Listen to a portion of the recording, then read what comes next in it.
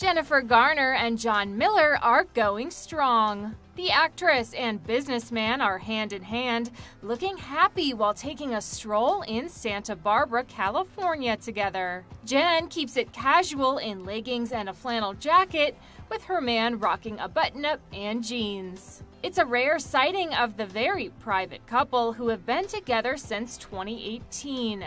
A source told E! News back in 2020 that John is a nice, normal guy who is in a similar situation with raising kids while being divorced. They've made what they have work and enjoy being together. They are happy to see each other when they can. Of course, Jennifer shares 3 kids with her ex-hubby Ben Affleck, but for the 13 going on 30 star, her love for her kids always comes first. The source previously dished that when it comes to Jen and John, there isn't a lot of pressure to make it more than it is. He very much respects how seriously she takes her role as a mom and always puts her kids first. As far as how Jen and Ben are managing parenting these days, well, his current wife, Jennifer Lopez, weighs in on that, telling Vogue back in December that Jen is an amazing co-parent, noting that she and Affleck work really well together.